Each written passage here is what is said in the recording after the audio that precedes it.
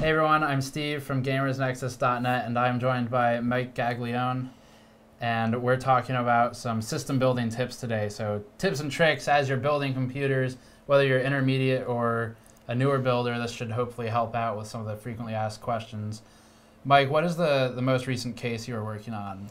Most recently, we built the Roswell B2 Spirit. I love working on those big cases. They're just so much easier to get in and out of. However, sometimes you can run into difficulty with cable length, especially for the CPU power. Right. Normally, you'd want to run it from around the back of the motherboard tray, Yeah. and then down and over. But sometimes, if the cable's not long enough, you can run it up underneath the graphics card and then directly into the CPU rather power than port. over everything else. Yeah, exactly. And that cuts down on the profile of the cables and stuff, and that's right. And cable management, it is mostly an aesthetic thing, but on the functional side, there's not really that big of an impact for cooling. If you're to move the CPU cable one place or the other, it's not going to change that much standalone, but it will change dust accumulation and stuff like that. Yeah. Because as you have more cables, it'll catch the dust. Most of the time, I like to go, when I'm looking for a case, I like to look at all the pictures and see what kind of cabling they have built in. Because a lot of times they'll have some really neat channels or ducts or clips already built into the case that make like cable management a ton easier. And they'll pre-route a lot of the cables too. Yeah. Yeah, and on the dust side as well, the orientation of your case fans will impact how much dust gets into the case. So if you are, normally one would hope that if the system is left in its stock configuration, the fans should be about as good as they can be. But if you're buying new fans, you kind of want to make sure you're aiming it the right direction. Yeah. There's a few ways to tell which way the fan's pointing to. Like if you're not sure which way the intake is going. There's the markings on the side of the fan. Right. And then there's the brand sticker, which is normally on the receiving end. So whatever side the sticker's on, that's the direction that the air is going to be traveling. Yeah, and it's got the little, like you said, the little arrows on it too. Yeah. That most people overlook. So make sure you install those pointing the correct direction. And on that front, I guess in our thermal test, we've learned things like positioning the fans in the top of the case, for instance. You normally have 2 slots in the top. Right. And in some of my observational tests, at least with the NZXT cases, if you if you put the fan in the top back, it can sometimes steal air in a way that's undesirable from an air cooler on the CPU. So you'll just have to try that with your different CPU coolers and see what works best. That would probably be my main piece of advice, is try it in the top back, try it in the top front, and see with AIDA64 or some other software what performs best, and then just change it, because that will benefit you in the long run for sure. Other things we've talked about for building, what about things that are commonly overlooked? A lot of people don't think about the front panel connectors, or at least have questions of how to orient them. Right. Another thing, when you're looking at your case for the cable management stuff, a lot of cases will have the front panel connectors routed in really conveniently, and they'll be coming out of the bottom right where they get plugged into the motherboard. I really like that. I also like labeling. I like to have the label of the cable facing out when I do the front panel connectors. Yeah, that helps with making sure a lot of the cables, it doesn't matter which one goes in which pin.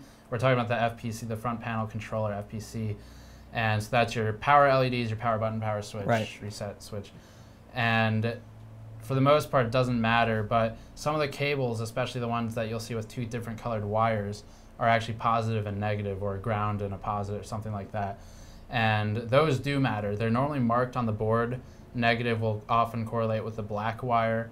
And if you want to make it even easier, just like you're saying, just point the text outward, so that you can read it. And that means that it is installed in the correct orientation. Right. But of course, before you'll be doing any of that, you should be putting your standoffs into your case to make sure you're not shorting anything. Yeah, that's overlooked a lot, I think.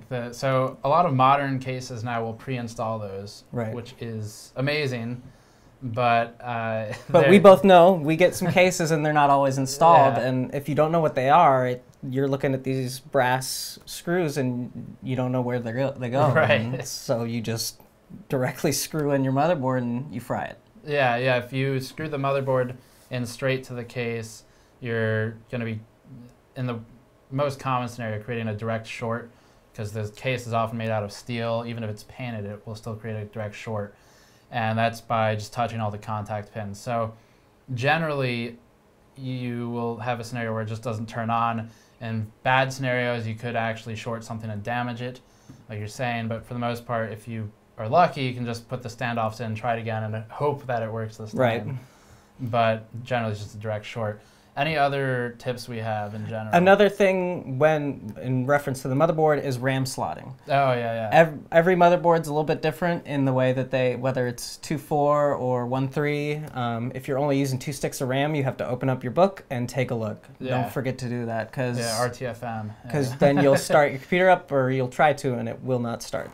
Yeah, so it's just as easy as check the manual. Yeah, always check the manual, because they'll have useful information about like which screws are the standoff screws, and other kind of features that the case might have that set it apart from anything you might have built before. On the motherboard side, the motherboard manuals include a lot of really important information that is, actually this is something that we weren't talking about before the shoot. The PCIe slots for multi-GPU configurations. If you have a board, say that X99 classified EVGA board that's got maybe 5 PCIe slots, you can't just plug 2 video cards into any of those slots. It's got to be correct per the motherboard prescription to make sure that they're getting the right amount of lanes. So check the manual for that as well. If you're doing multi-GPU, you need to make sure if you're supposed to use slot 1 and 3 or 1 and 5. It's very rarely 1 and 2 because they're too close, not the same lane count. That's something to check. And then on the motherboard manual side, again, the RAM slots, and you'll often find extra power headers on boards for overclocking. And thermal paste, I don't know about you, but I'm a rice grain kind of guy. I do not use the smearing tools that come with thermal paste. I think that's crazy. I never use credit cards. I just do your little rice grain, and I plop the CPU cooler right down on top. You don't use the little plastic spoon? Nope, never have, never will. Okay. Yeah, some of those thermal paste tubes will come with a plastic spoon or smoother or something. It's just a gimmick. Don't use it.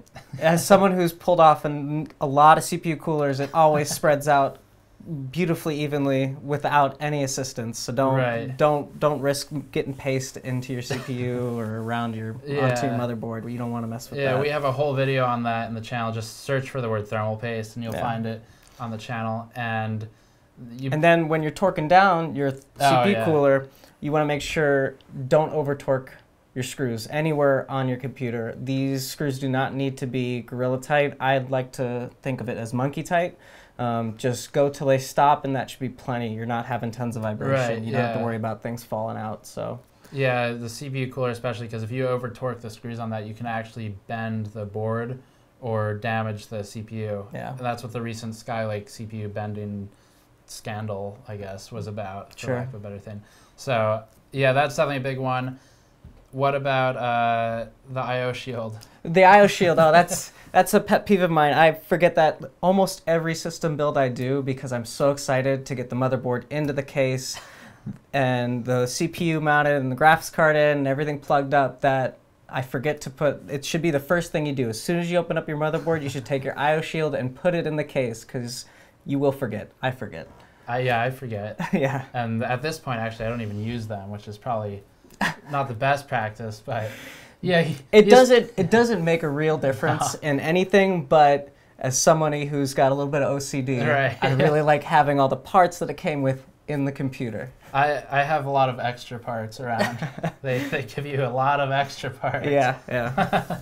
So that is it for our quick build tips video. As always, if you need more information on system building, feel free to post in the comments below, or just check out our many other videos in the past. And thank you for watching. If you like this type of content, hit the Patreon link in the post roll video, leave a comment below, and we'll see you all next time. See ya.